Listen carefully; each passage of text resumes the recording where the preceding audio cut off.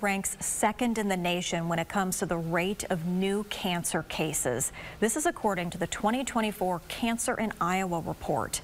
A new program aims to raise awareness for farmers facing cancer. I spoke with the creator of the program, Britt Van Roden, to learn a little bit more. Britt, thank you so much for speaking with me. Can you tell us, what is the Farmers Against Cancer program? The Farmers Against Cancer program, it was established a couple of months ago to help support and raise awareness for the ACS, or the American Cancer Society. There's actually three elements to support the three pillars of ACS. So we have a fundraising opportunity, which is the F, we have awareness, which is the A, and then we have corporate partnerships, which is the C. I understand this program was your idea. How did this come about? It was like, what are some additional ways that we can get the word out and help support? And so we were kind of brainstorming. And simply, I was thinking about America needs farmers. And then, well, if we don't have farmers due to this disease that impacts so many, and in Iowa, with it being the #2 in incidence rates, it was like, okay, we need to come up with something for that. And that's kind of where the brainstorm came from. And actually, my family is a farming family, and we've been impacted by the disease as well. So it was kind of like a win-win in terms of how the idea came to fruition.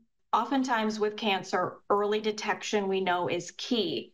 But we also know access to health care isn't always as easy in rural Iowa. Tell us more about how the American Cancer Society can help with this.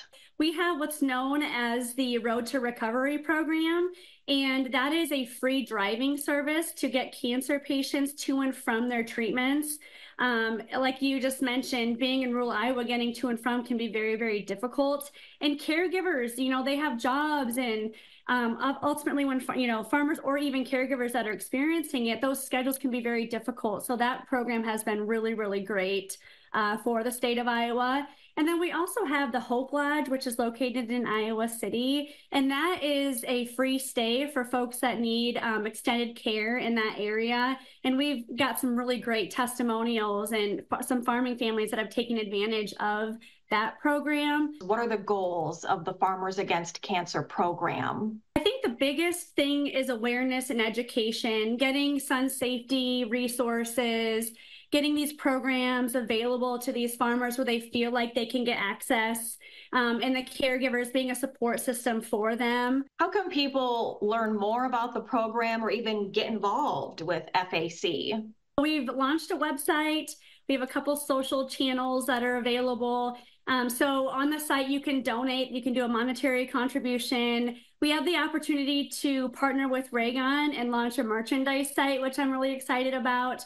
We've gotten some really great feedback on that as well. So we've got some fun t-shirts and some swag and stickers and things like that people can purchase, and then proceeds go back to the ACS, which then funnels back into our program. I feel like everyone has a connection to a farmer or a family of a farmer.